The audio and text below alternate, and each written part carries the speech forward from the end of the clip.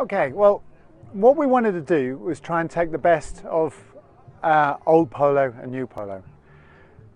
I haven't been playing polo for so long, but I've been told that old polo, it was much more friendly afterwards, it was more of an event, it was more social.